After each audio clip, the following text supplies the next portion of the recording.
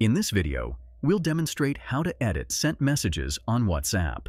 But before we dive into the tutorial, I'd like to invite you to hit that like button if you're excited to learn how to edit your WhatsApp messages effectively, and feel free to share your thoughts in the comments below. Your feedback is crucial in helping us create better content for you. I'll guide you through the process of editing WhatsApp messages. It's a useful feature that allows you to correct or update your sent messages. Here's how you can do it. Open WhatsApp and go to the chat where you want to edit a message. Find the message you wish to edit. Tap and hold on the message. From the menu, select the Edit option. Now, you can make the necessary changes to the text. Once you've edited the message, a note will be added, indicating that the message has been edited for everyone in the chat.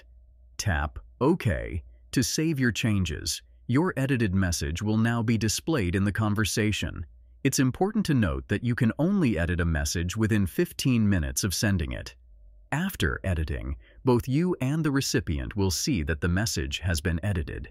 If you found this video helpful, please take a moment to like, comment, and subscribe with notifications on.